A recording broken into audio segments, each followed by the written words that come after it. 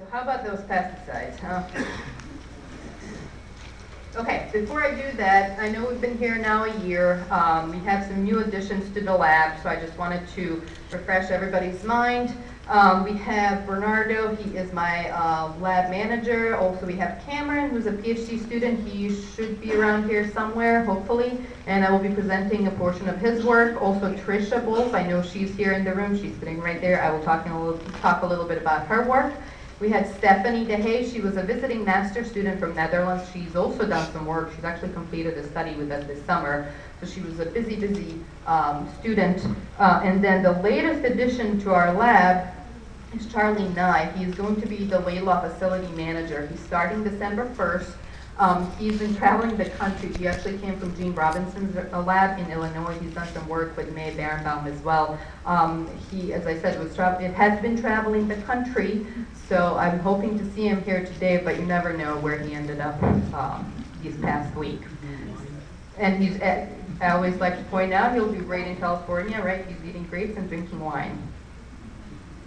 Okay, so how are honeybees doing these days? I'm pretty sure all of you here have seen this graph many, many times, right?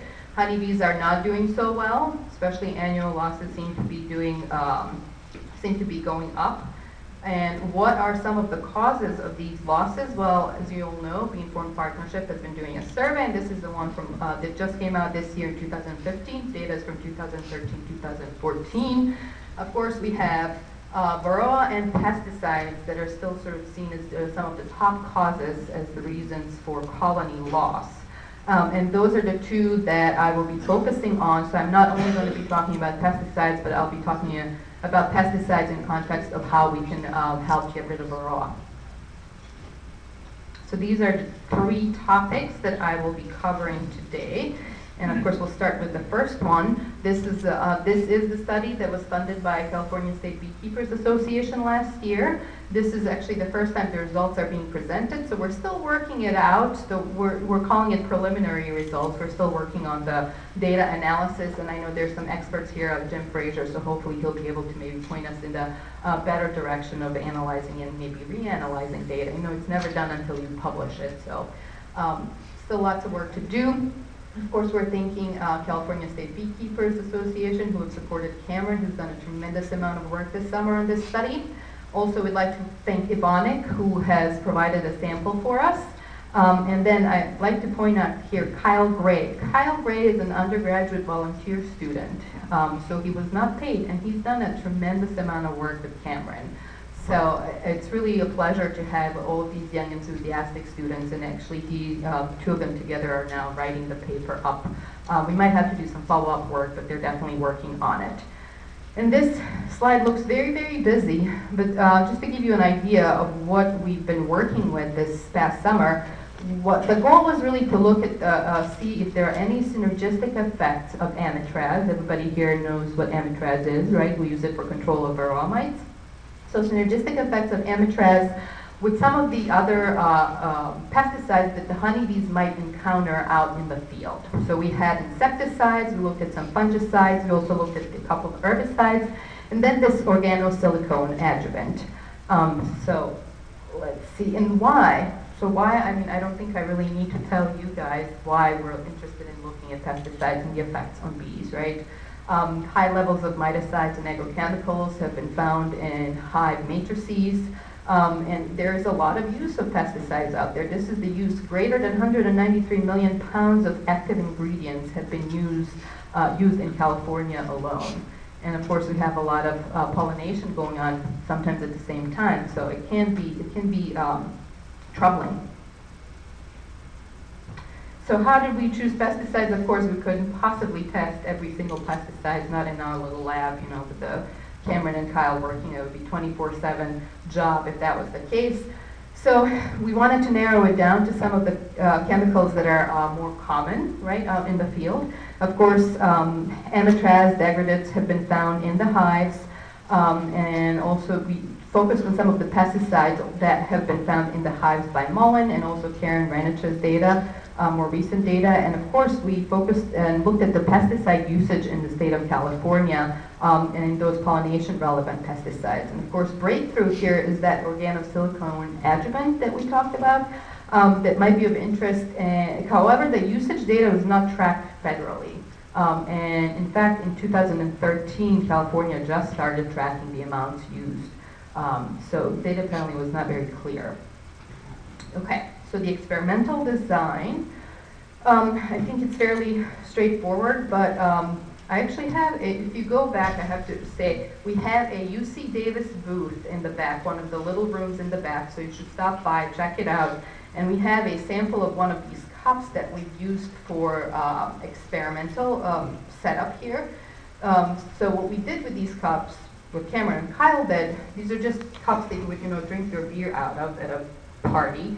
And they melted wax. They either added amitraz to it or not, and they aligned the inside of the cups with that wax. They also added, substances that they added were in sugar water. They added then 30 bees per cup. They had 6 technical replicates, so 6 cups per combination. And they had 3 biological replicates. So they tested this in 3 different colonies. So we know that there's no weird genetic effect. Okay, so here are the cups in action. I thought it was pretty ingenious. They actually taped, it's very simple, fairly simple, but very elegant. So they taped a piece of tape in the cup inside, and then they lined it with wax, and they took that tape and took it off, so they created themselves this little window so they can actually see inside the cup, because another goal of ours, it wasn't just to track the mortality, but to really see if there are any sort of behavioral effects of these pesticides or combinations of pesticides and miticides. And I like to point out, there's me actually being in the field. It's probably the only time. No, I think I went out into the field twice this year, and when I started this job, I swore to myself, I am not going to be sitting at the desk writing and not going out into the field, but I guess that's just the nature of the job, so I was very happy to be able to help at least a little bit out in the field to contribute. Okay, so these bees were acquired from colonies that were raised on brand new equipment, and we actually did do a pesticide analysis of these colonies, the wax, pollen, and adult bees. And it was pretty clean. It was actually really nice to see that it was pretty clean. It was really no pesticides that were of concern. Then what we did, we took several frames of bees out and we just sort of shook them down onto a tub, and whatever bees didn't fly out, we used those in our study because those are newer bees. They were not able to fly off. Okay, so this is Kyle.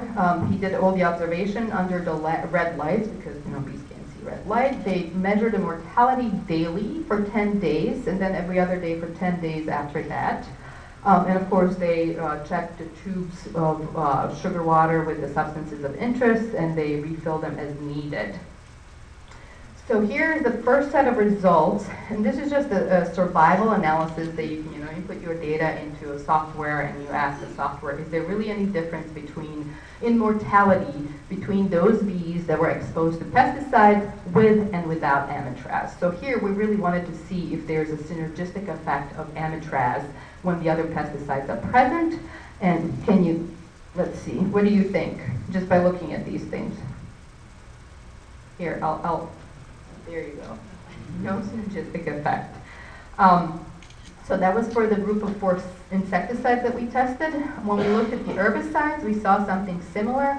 This sort of look here as if there might be a little bit of a difference, but it still wasn't significantly different.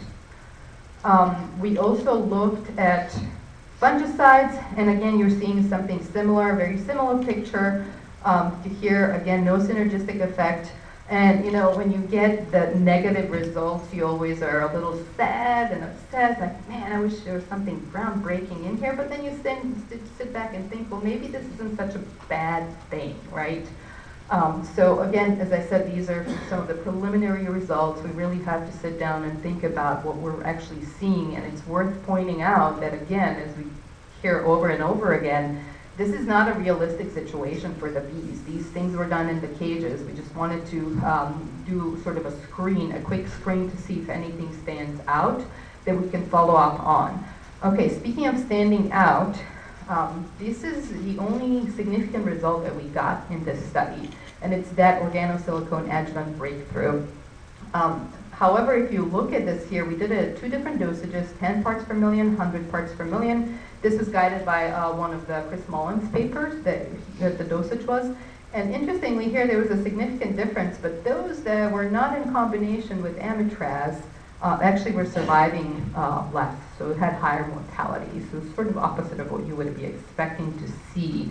And interestingly also, we didn't see anything at 100 parts per million, but we did see effect of breakthrough on survivorship regardless of amitraz presence. So if you take that, if you just take into account whether they were exposed to breakthrough or not, we did see a significant difference. Now, as real scientists would do, right, seems to be something is going on there, but we're not satisfied with that. So we're definitely thinking about, it's not quite clear. The results are not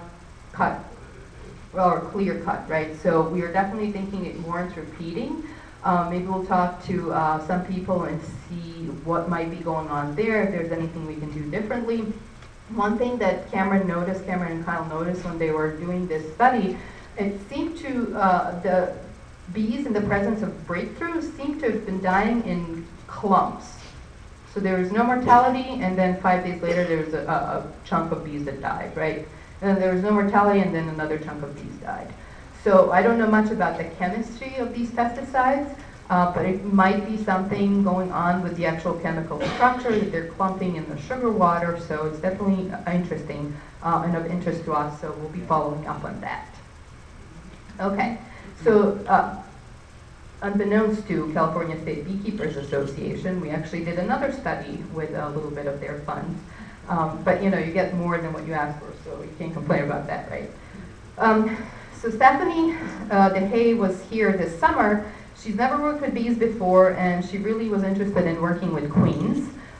So she wanted to look at the synergistic effect of amitraz and Savanto. Savanto is a new product put out by Bayer, and it's used for control of sucking insects, pest insects. So she wanted to see if there's any effect of Savanto and amitraz, and in combination of the two. So these are the treatments that she's done. What she did with amitraz, she placed it in wax, and then she dipped these commercially available queen cups.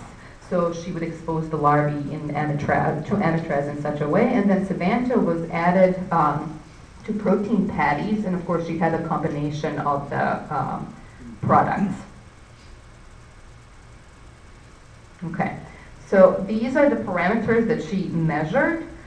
She evaluated the synergistic effect on number of queen cells that were built, weight of the virgin queens, their mating flight number and flight length, and then she also looked at the retinue response. I'm sure all of you here know what a retinue response is, right?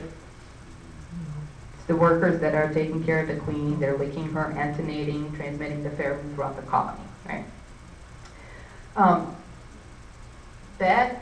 What you see crossed off, obviously there is no effect on those parameters, so she didn't see any effect on those parameters. However, there seemed to have something been going on with the number of queen cells that were built, also mating flight length. So that's pretty interesting. This is the data for all of the different treatment groups, and there was a significantly lower amount or lower number of queen cells that were built in those cell builders that had Savanto in them. I hate when they first tell me, it's like, oh, you should get into pesticides. It's always a touchy subject, right? Nobody wants to say, hey, look, there's an effect. So we're trying to be really careful about it. So we are aware that we overall had a low take. So we're planning on repeating this study to make sure that this really is a true effect and it's not an artifact of something weird going on this summer. I've talked to a lot of people, and quite a bit of them had issues with rearing queens. So maybe there's something going on just with the weather. And also one interesting thing that we're trying to, or will be following up on, I'm really curious to see if this is a direct effect of Savanto on queen development, or is there an indirect effect of Savanto via workers, if there really is an effect. So is it something that is affecting the queens, or maybe the workers that are responsible for feeding these larvae, rearing these queens, maybe they're being affected by Savanto. Savanto does affect the nervous system of the bees, so maybe there's some sort of an indirect effect there. Okay, so I already told you Savanto affects the nervous system of an insect, and this is the average flight time of the queens that were in these different groups, and there is really no effect of the single treatments. However, now when you add combination Savanto, Ametrez, and Coumaphos was her positive control, it looks like they were taking a slightly longer time to come back to the hives. So again, we're not sure what might be going on there. It could be an effect on the nervous system of the queen, so they were maybe getting lost, not taking a longer time. But we will be repeating it in 2016 to follow up if we see the similar results as well. And of course, if anybody has any ideas, I'm more than happy to chat to you about it. Okay, and this was also another pretty large experiment. It was a field experiment, and it was supported by the IR4 project. It was also supported by Project AFSM. We've gotten some material from GITA. They donated Apigard, and we also had Leonard and Linda Pankratz donate the queens for the project, so thank you, everyone. Bernardo and Tricia were the ones who really took the lead on this project. And what we did this year, at least, we tested 2 different biopesticides this year. And then, of course, we had a positive control, which was Apigard, and the untreated control. And so far, we need to be calling these still Product B and Product A. Product A, we had a low and high dose. So here's some of photos from the field. What we've done, well, really what Bernardo and Tim and Tricia were doing all summer long, pretty much. They were taking or measuring the percentage of mites in the hives before, of course, and after the treatments. Different treatments were applied. And they also did take note of the colony strength. So they looked at the adult bees, the brood, the pollen and honey supplies that the bees stored. So they've taken quite a bit of data, and as I said, it was quite an undertaking. It took a lot of people to do this job. So not just the three of them. Remember I said we have a lot of undergraduates, interns, and volunteers. So it was a bear of a study. So here are the results.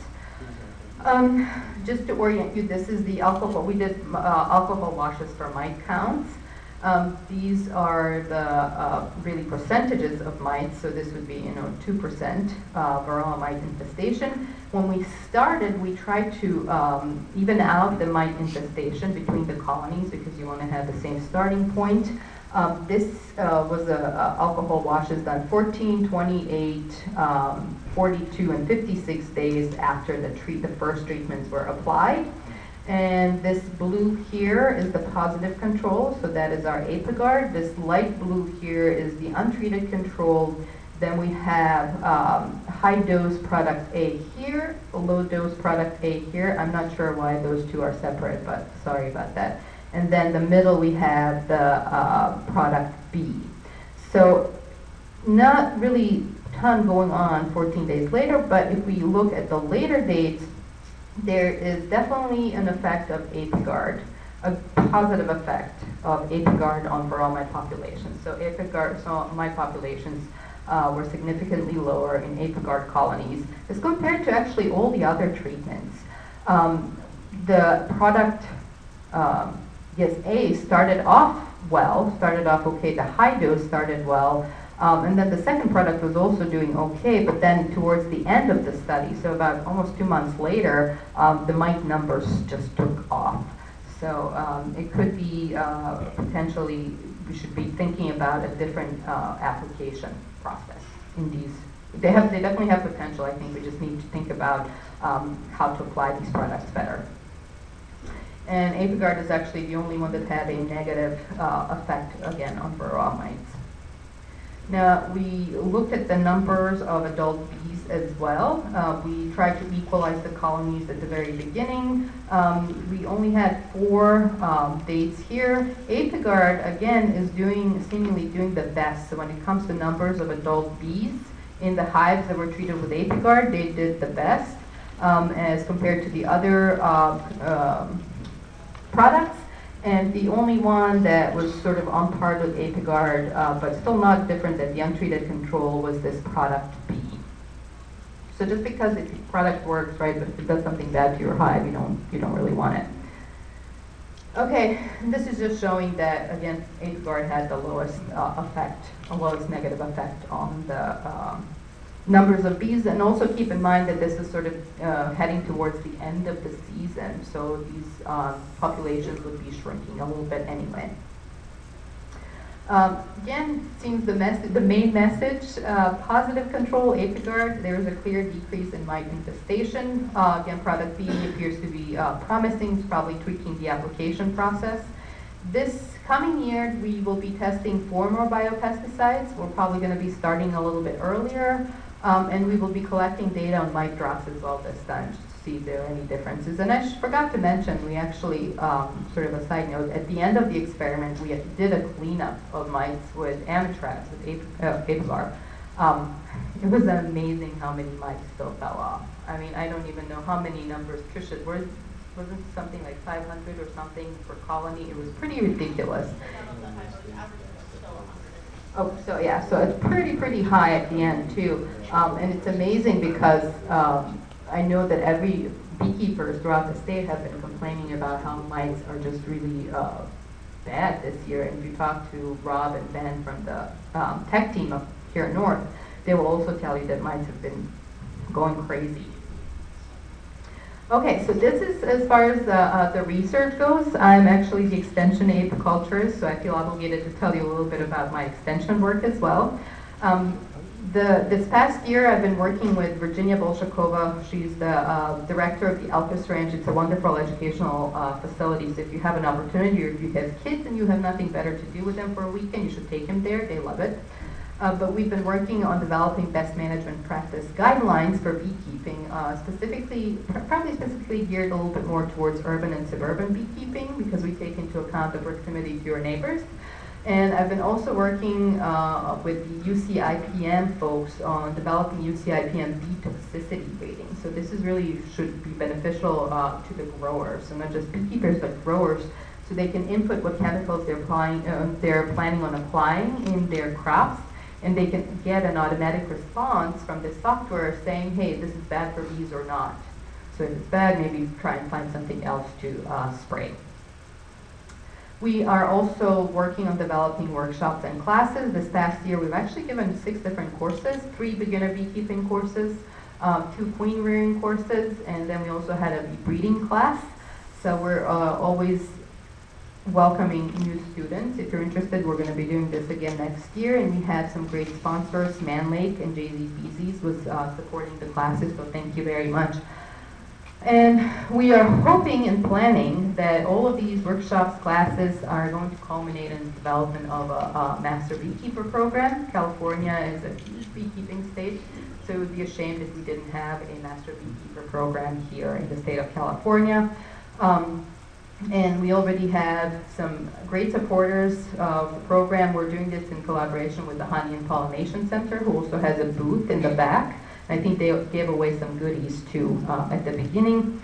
So Honey and Pollination Center, the College of Agricultural and Natural Resources, so UC Davis itself, and I actually just got a phone call yesterday from ANR, so it's the Agriculture and Natural Resources, the Cooperative Extension Division of the UC system, and they're asking us to reapply for getting some funding for a master beekeeper program. So that's really nice. I mean, we are extension, so we're supposed to be extending the knowledge to everybody, right?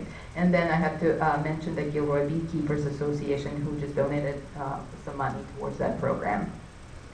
We're also developing programs tailored to school-age children. We just developed a proposal and submitted it to College of Ag, and we're really hoping that this will take off. We're going to be doing this in collaboration with our Honeybee Haagen-Dazs Haven, right? It's a great, how many of you have been here or have been to the Haagen-Dazs Honeybee Haven? I mean, we're in Sacramento, so it's pretty close by. If you haven't been there, you should definitely stop by. Maybe not now, but April and May. The garden is really beautiful, and what we're trying to do there, Christine Casey is the garden manager, and she does a wonderful job of showcasing plants that are pollinator friendly, right? So they're pollinator attractive. She's also doing a tremendous job of making those plants drought resistant or drought tolerant. So the best of both worlds, right? So we're really hoping to see a lot of you there. And I think I will end there. That's actually also in the garden in Maine, so you can see it's quite lush, beautiful. So we hope to see you there. I thank you again, especially California State Beekeepers Association. And I have to mention Randy Oliver. He's sitting right there. He was definitely instrumental in getting the study, the first study that I talked about, sort of up and running. So if you didn't like the results, you can talk to Randy. Thank you.